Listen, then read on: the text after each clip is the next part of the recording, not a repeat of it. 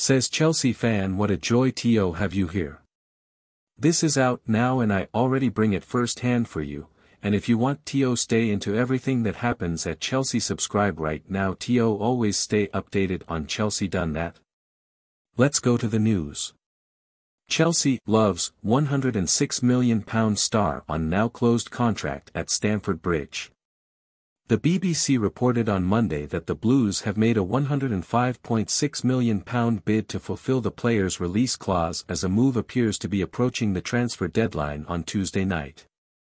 The Blues had previously failed to meet the €120 million, £106 million, release clause that Benfica were demanding, but as we move towards the closed window it looks like the London club have increased their bid to that figure.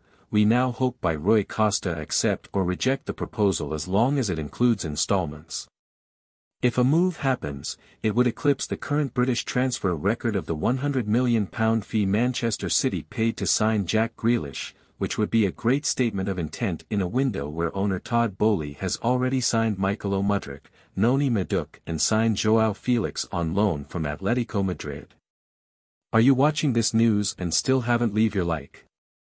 Already click the little like button so that YouTube always recommends you news from Chelsea.